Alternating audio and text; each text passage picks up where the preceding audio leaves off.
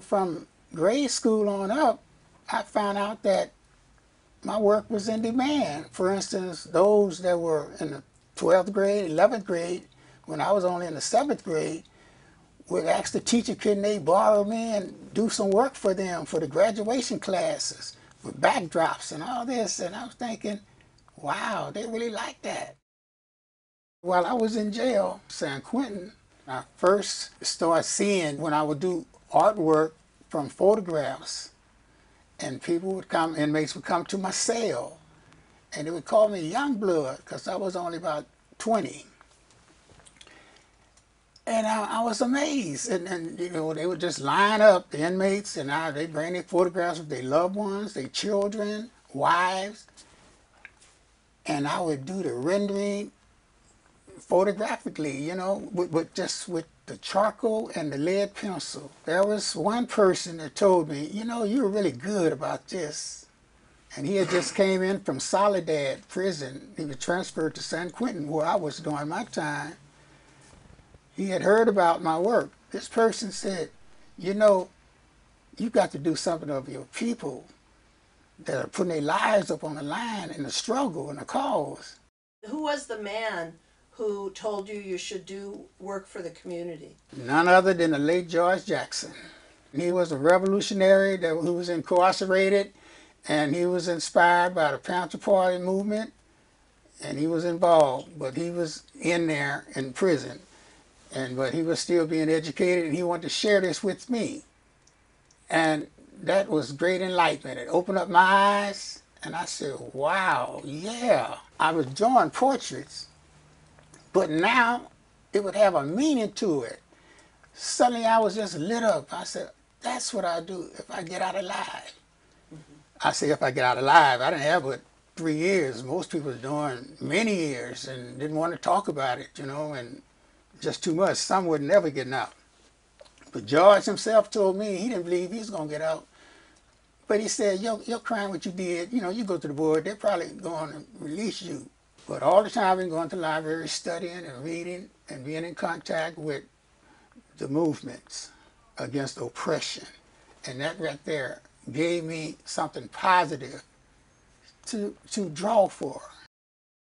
When I got out, there were organizations going around. I would go and talk with different representatives. Brotherhood Crusade, it was like a black organization from Watts established that would help fund those in that community. Eventually I became one of their top artists. I did illustrations, lay out pamphlets, flyers, booklets. From that organization, other like CORE, different other black organizations, they would see my work.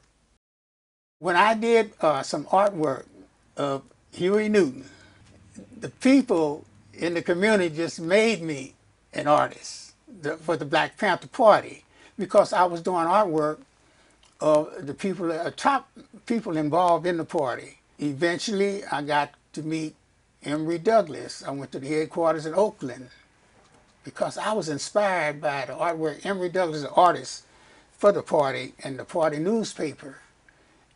And I was just inspired by him because of his art style, plus the fact that he worked the newspaper. He knew the mechanism of it and how the newspaper would get his images out and his messages out. So I went to Oakland and we finally met. And he had heard about me and my work. And he was telling me, you the one that got it, you did, you know, this and that. I said, oh no, because you're doing more than just artwork. You were really working with it. In that instant, I started realizing this is the direction that I should be going in. So I dedicated myself to doing more work with different of the leadership. Bunchy Carter, he's directly from my community, from Watts. And what I liked about this great warrior, he was restless. And he was tired of all the oppression and injustice. He was sincere and he was educated and he was for what was good and right. This poster I had to do because I knew his family personally, and Bunchy put his life on the line to be right with all. I did David Hillier, I did You had Eldridge Cleaver, Kathleen Cleaver, just about all the leader heads. One time I was at a park and this man touched me on the shoulder and I turned around. This was George Jackson's father. George Jackson, he was in prison then. That's before he said, do something on my son. Yeah, he came to me and I said, what?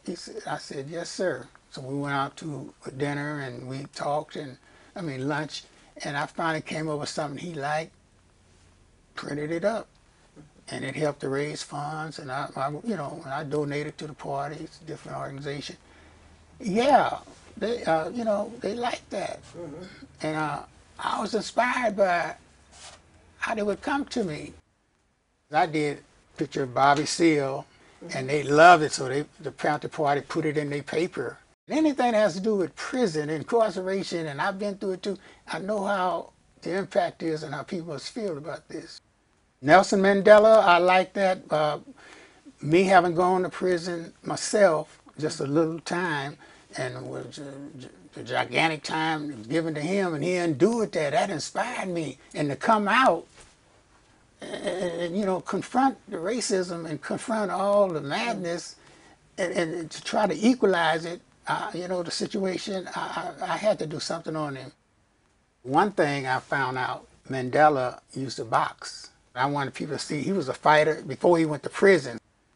I wanted to have some of the masses.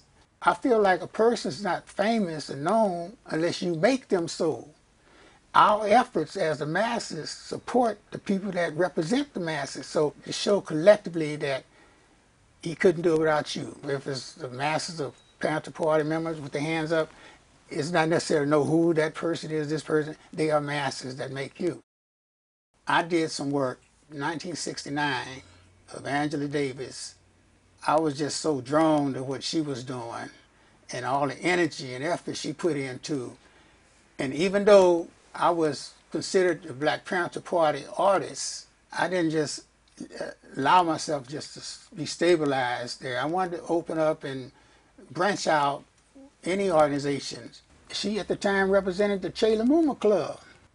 That was the time when the world of revolutionaries, especially the black ones, we were fighting against one another, the NAACP, the US organization, the Panther Party, the Corps, the different philosophies, different ideologies, but fighting for the same cause and the same struggle. Angela somehow united the energies of all these and the efforts of these different organizations to come together because she was a sister being railroaded. So they put down their philosophy ideologies just to surround themselves with Freed and Angela. And I thought this is a time that they have come together because we know that how the CIA and the FBI had undercover agencies to disperse, to disturb the movements of every level, every kind. And this is what grabbed me, and I said, I got to do something on this sister with her natural. It was a natural unity for blackness, and our community, as far as the blackness, had to be educated not to destroy one another, but come together. And with that philosophy and ideology, I later learned that this is a much broader fight. I became self-sustaining. Word of mouth and rallies, and it started like that. And then eventually I was called national magazines. I was being contacted to do articles on me. So it just snowballed. Snowballed like that. So these Ebony, Sepia, they would go all over the country, and so articles done on me. And even Africa, I was being contacted from students from Africa. They read about me. I wasn't trying to get rich, really. That's why I don't have nothing now. But wait a minute. To make a little something, I started doing entertainers.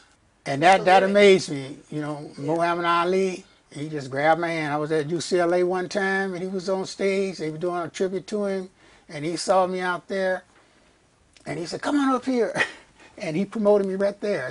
He said, I'm the greatest fighter of all, and this is the greatest artist of all. And when he held it up, everybody said, I want a poster, I want 2, I want 5, like that. I just fell in love with the charcoal media. There was an artist, a great artist before me, Mr. Charles White. He inspired me so much. The artwork that he did with the charcoal, he made it more than just a sketch, a sketching work. You know, he gave it vitality. Jacob Lawrence, the people that he depicted, the black movement, the migration of black people coming to the industry world from the South to the industries up north. And he depicted it. Now, they did this with the murals. And what I have done is condensed it with portraits. Charles White was known for the art, the charcoal pencil, the charcoal stick. And I made it the charcoal pencil. Someone said, it was at UCLA one, I don't know what year this was, Mr. Charles White was speaking, and they asked him who was the next upcoming charcoal artist. And he mentioned my name, and I feel so proud. I said, wow, a man that I look up to. Yeah. He mentioned my name. That's great. Yeah, it was inspiring to me. Political art, it guided me. This is what I really needed to do. This is where my soul was. This is what I laid in prison and thought about. And this is what I saw. I saw changes. I saw people who bring their children up to me at the shop, around me, and I was telling you about, to teach them this art and tell them about the struggle, tell them about Huey, tell them what they're doing. I go to schools, if I'm invited, organizations, a group, I'm willing to come and display and show and talk. I think politically it's more of an awareness now. It's the power of the posters.